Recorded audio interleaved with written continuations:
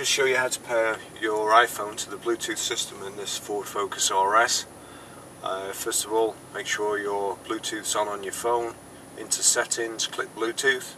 That's on. Then we go to menu. It's showing Bluetooth. This is a touch screen nav unit in this in the RS, so you've got choices: select active phone, select active BT audio device, deep on BT device. It's showing Ford audio. Click there. Please enter the PIN code shown on the radio display into your mobile phone. So that's showing 0434. It's picked my phone up. 0434 pair. That's it bonded.